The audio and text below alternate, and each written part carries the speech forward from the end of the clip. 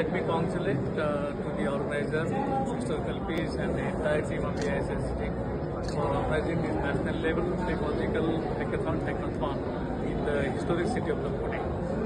As for the constant of the education sector to practical theory, exam and now, there is plenty of the scope for the students to innovate their idea, inculcate their minds and to showcase them in free hand in front of the society through their project and through the innovation. And as per the constraint of the NAP 2020, it has been already predicted by the Honorable Prime Ministers and Government of Maharashtra that the students should have plenty of the scope with the clear and free mind to inculcate their knowledge, to inculcate their inner conscious mind through the technology and through the information content for the solving of the societal problem. I think this is the best platform that they have created, and students should take and enjoy to involve themselves, to inculcate, identify the problem, and to try to provide some good solution for the society through their ideas and through their project.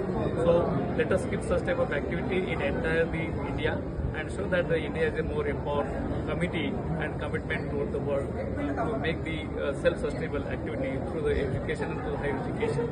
Another point I would like to place in our record, as for the constant of the NEP, again Government of India has initiated the Vikasit Bharat 2047, and I think this is the best idea. Again, everybody knows that what is the concept of my India, our India, my Bharat, my Desh, through their innovation and idea.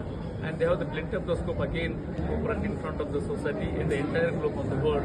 Look what the India is thinking, how the Indian knowledge systems are powerful, and through the Indian knowledge system powerful, भारतीय ज्ञान परंपरा का हम जो expression करना चाहते हैं through our ideas and through our work culture, and that is one of the important platforms such type of national level hackathon. So I wish again all the organizers and entire teams and student community particularly, those who have found their time, come over here across India and showcase their idea through this particular type of technological event. I wish them a lot of success and congratulations again to the organizer for successful and beautiful organization of this particular hackathon. Thank you very much.